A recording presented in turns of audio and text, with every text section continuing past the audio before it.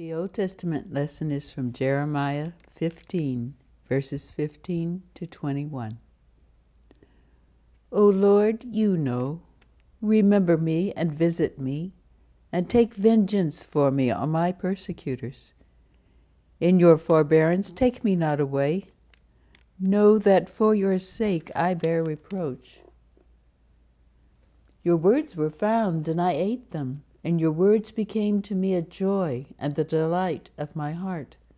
For I am called by your name, O Lord, God of hosts. I did not sit in the company of revelers, nor did I rejoice. I sat alone, because your hand was upon me, for you had filled me with indignation. Why is my pain unceasing, my wound incurable, refusing to be healed? Will you be to me like a deceitful brook, like water that fell? Therefore, thus says the Lord, if you return, I will restore you, and you shall stand before me. If you utter what is precious and not what is worthless, you shall be as my mouth. They shall turn to you, but you shall not turn to them. And I will make you to this people a fortified wall of bronze.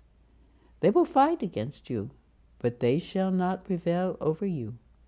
For I am with you to save you and deliver you, declares the Lord. I will deliver you out of the hand of the wicked and redeem you from the grasp of the ruthless. This is the word of the Lord. Our epistle lesson is from Romans 12, verses 9 to 21. Let love be genuine. Abhor what is evil. Hold fast to what is good. Love one another with brotherly affection. Outdo one another in showing honor. Do not be slothful in zeal. Be fervent in spirit. Serve the Lord. Rejoice in hope, be patient in tribulation, be constant in prayer. Contribute to the needs of the saints and seek to show hospitality. Bless those who persecute you. Bless and do not curse them. Rejoice with those who rejoice, weep with those who weep. Live in harmony with one another.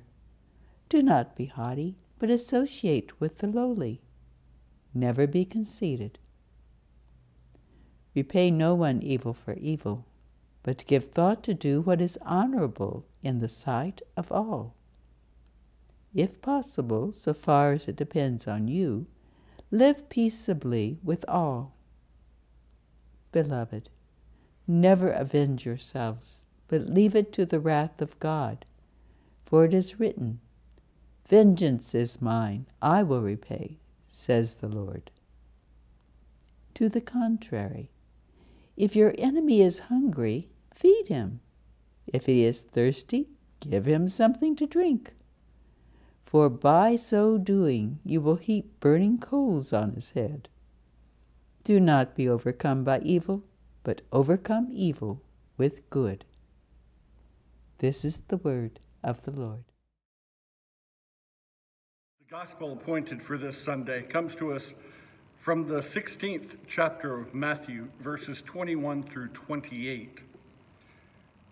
From that time, Jesus began to show his disciples that he must go to Jerusalem and suffer many things from the elders and the chief priests and the scribes, and be killed, and on the third day be raised.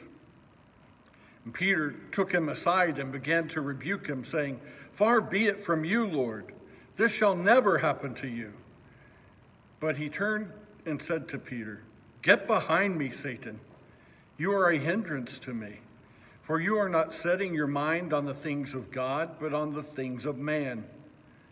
Then Jesus told his disciples, If anyone would come after me, let him deny himself and take up his cross and follow me. For whoever would save his life will lose it, but whoever loses his life for my sake will find it. For what will it profit a man if he gains the whole world and forfeits his life? Or what shall a man give in return for his life? For the Son of Man is going to come with his angels in the glory of his Father, and then he will repay each person according to what he has done.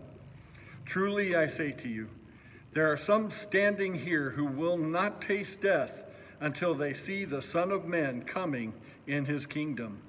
This is the gospel of the Lord.